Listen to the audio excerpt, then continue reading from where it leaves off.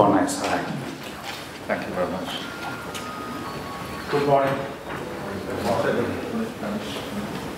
Your Excellency, Prime Minister of Tuvalu, Honorable Enele Sopoanga, Your Excellency, the Ambassador of the Republic of France, Mr. Michel Djokovic, Your Excellency, the High Commissioner of Tuvalu, Mr. Paulson Panapa, Honorable Ministers from the Government of Tuvalu, distinguished guests, ladies and gentlemen. Talofa, bonjour, bulavinaka, namaste, good morning. It is indeed a great honor and with the greatest respect that I convey the greetings of the peoples and the government of Fiji.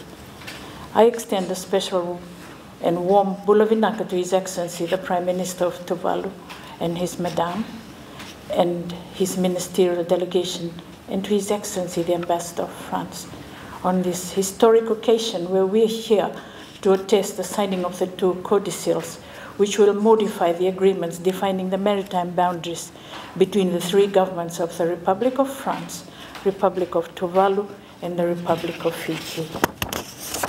Please allow me to contextualize today's milestone achievement by refreshing our memories with an equally significant chapter when Fiji and Tuvalu signed the Fiji-Tuvalu Maritime Boundary Treaty in October 2014, last year, after many years of what we can now look back in retrospect and honestly acknowledge as diplomatic negotiation.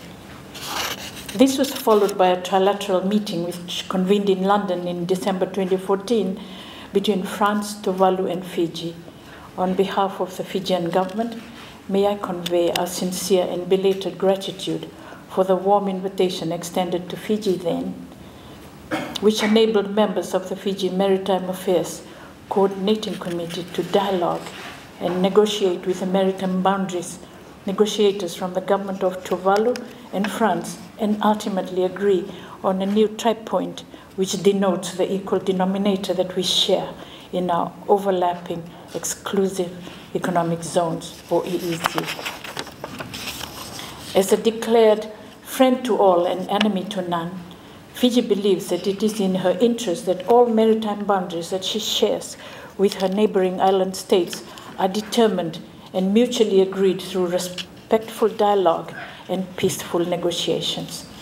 Like any other oceanic region of the global community, such as the Caribbean and the Mediterranean, the Pacific has to welcome these maritime boundaries dialogues as opportunities for constructive interaction amongst oceanic island states. In this way, border negotiation may be a challenge less pronounced in the landlocked states of the African, American, Asian, and European continents, where jurisdictions are relatively cut and dried. But whether oceanic or landlocked, the underlying recognition must be that global integration and enhanced international relations definitely begin at the border. Excellencies and distinguished guests, the signing ceremony today not only illustrates a successful negotiation in London, but more importantly conveys the core message that dialogue is always critical, particularly in maritime delimitation, where sensitive questions of state sovereignty, sovereign rights, and jurisdiction are always put into question. It is through dialogue and negotiation that our three countries can compellingly declare today that we have concluded highly technical and complex negotiations in accordance with the principles espoused under and with the spirit of the United Nations Convention of the Law of the Sea, on the Law of the Sea, to which Fiji was the first signatory in 1982. Excellencies and distinguished guests, it would be amiss on my part if I do not acknowledge the contribution of the maritime negotiators who have quietly and tirelessly toiled behind the scenes, and who we can call those nameless and faceless individuals throughout these numerous years of negotiation. The Applied Geoscience and Technology Division or SOPAC of the Secretariat of the Pacific Community, the Pacific Island Forum Fisheries Agency, the Maritime Boundaries Negotiators of the governments of Tuvalu and France, the Commonwealth Secretariat in London, Fiji's Maritime Affairs Coordinating Committee, including the Ministry of Lands and Mineral Resources, the Attorney General's Office, the Fiji Islands Maritime and Safety Administration, the Fiji Navy, and Fiji's very own Ministry of Foreign Affairs. Your Excellencies, distinguished guests, I reiterate my sentiments of a warm welcome and sincere congratulations to ourselves for today's milestone signing. Merci beaucoup. Thank you all very much.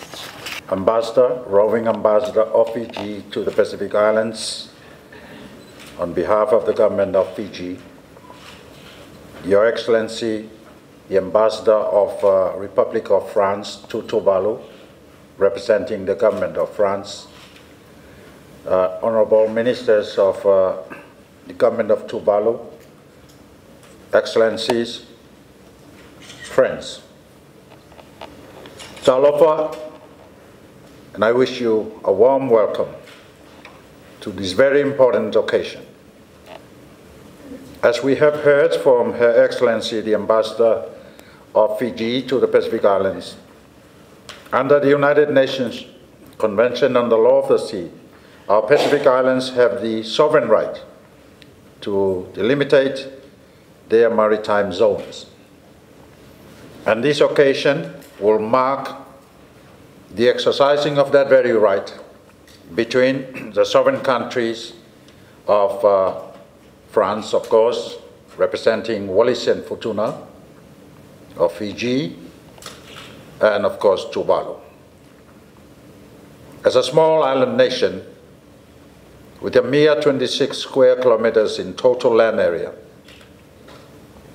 heavily reliant on the ocean, living and non-living resources within and surrounding the atoll nations in the Pacific Ocean, our maritime jurisdictional areas, in particular our EEZ, or commonly referred as the otherwise exclusive economic zone, provides vital resources to the people, communities of Tuvalu, within that estimated total area of 800,000 square kilometers.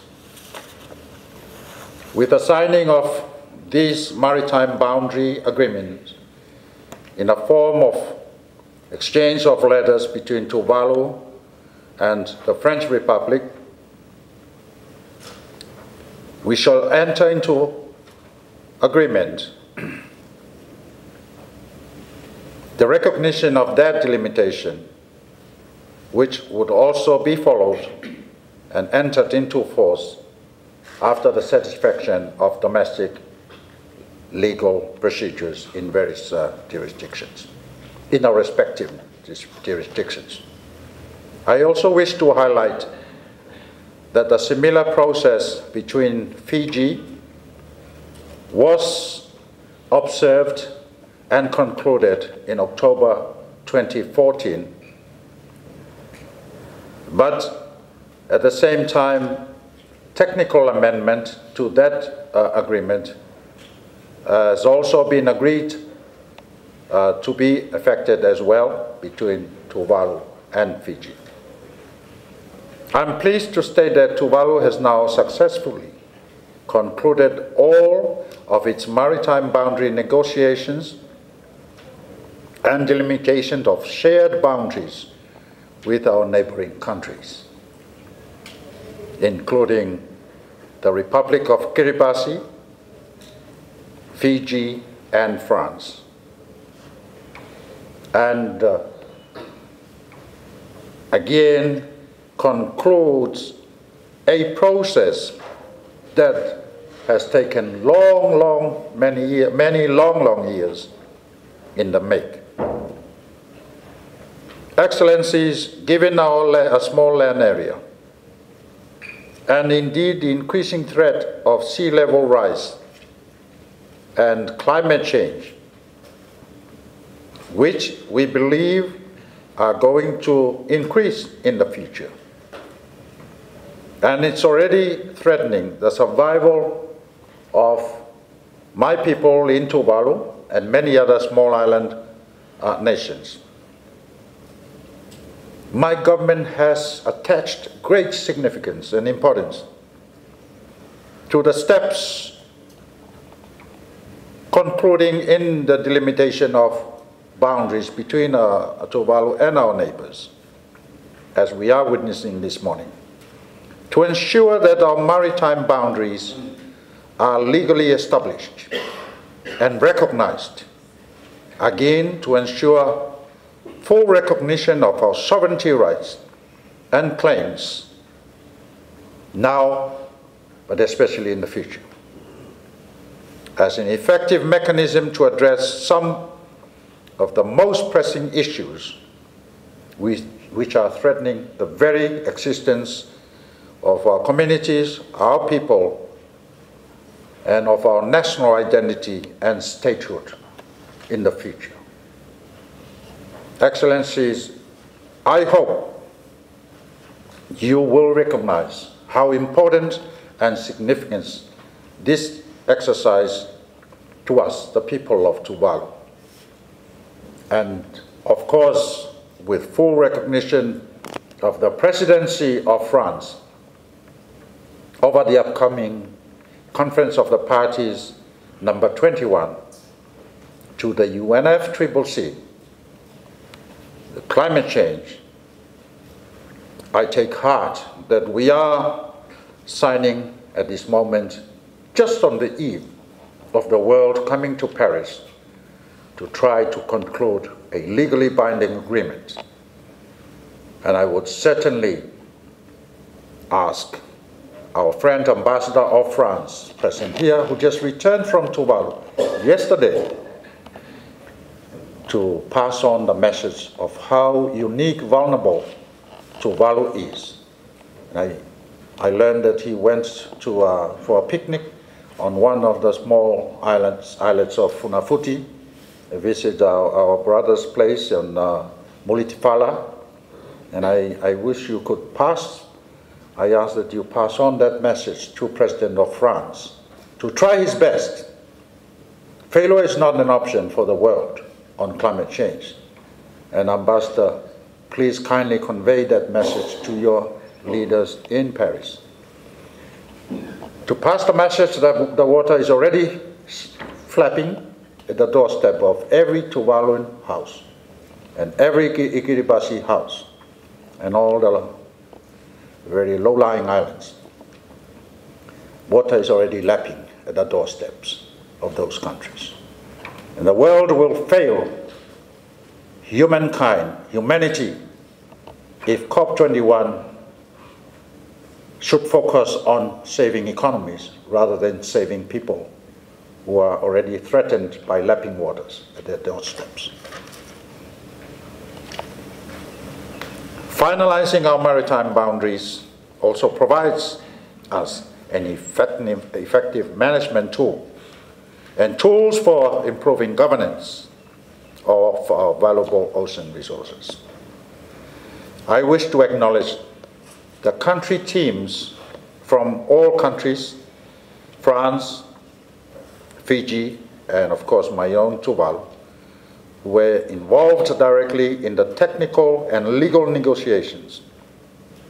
I think they deserve our praise and our congratulations.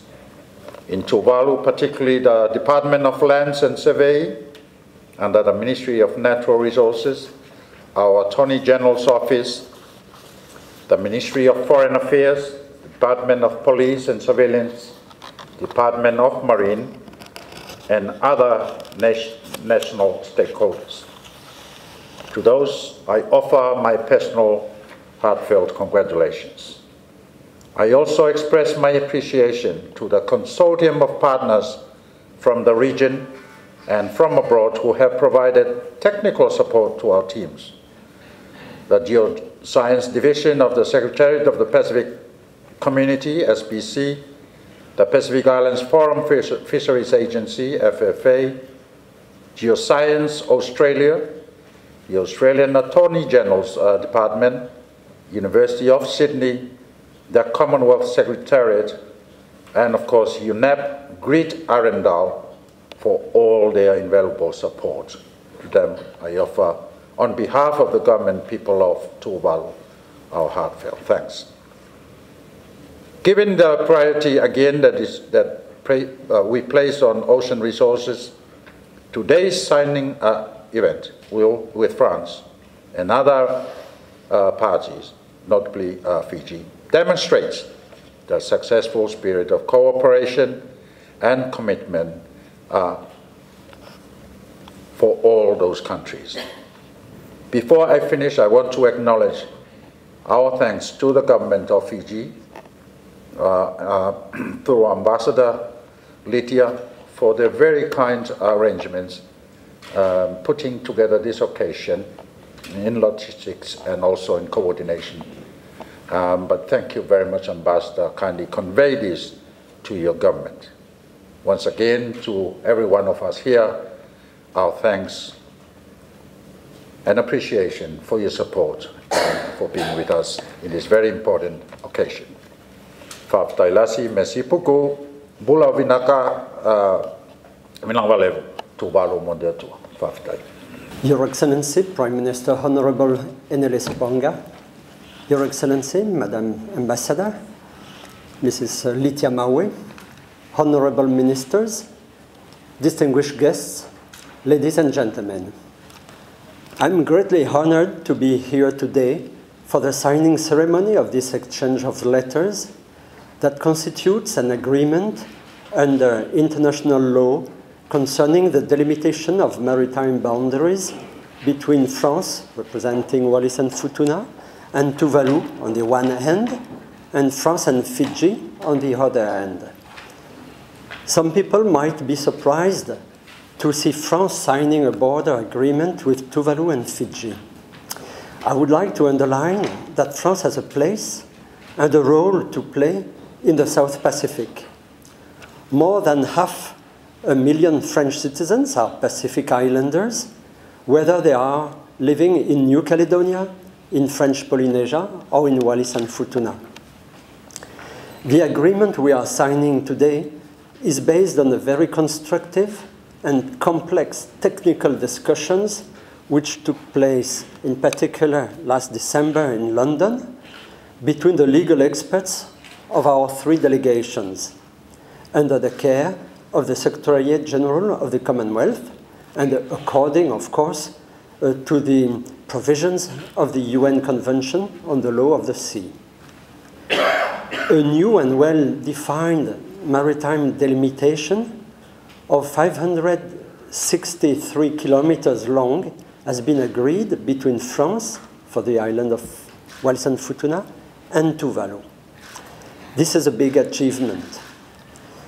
Another new delimitation line has been determined more on an updated basis between France and Fiji, taking into account the World Geodetic Reference System 1984. These lines meet in a new tri-junction point, or ending point, successfully agreed by France, Tuvalu, and Fiji. France shares common borders with 35 countries worldwide on all 5 continents, making it the country with the highest number of borders in the world. In the Pacific alone, France shares borders with 11 countries. This is due to historical reasons, as well as to the willingness of the people of these overseas territories to maintain their very old bonds with the French Republic through their democratic institutions. In addition, I would like to stress that France does not make any distinction between its citizens wherever they live. French citizenship is the same for all, regardless of ethnic origin or religious beliefs. Prime Minister, Excellencies, ladies and gentlemen, the existence of borders is one of the components that define a state. Its precise determination is fundamental. This is important because the ocean is a major source of wealth, as Your Excellency Prime Minister mentioned, both in the sea or on the seabed. It is a source of life especially for the island states. The ocean needs a delicate balance, and its potential riches may provoke unwelcome envy. The ocean needs to be prevented from various trafficking from developing within these vast maritime spaces, and we need to avoid any gray zone that would be under no one's responsibility. The documents we are signing today represent not only an act of sovereignty, but also, hopefully, a strong will to preserve the ocean resources from overexploitation and illegal trafficking, and also a move towards a sustainable exploitation of its natural resources. Thank you for the Fijian authorities for all these organizational aspects, and thank you very much for your attention.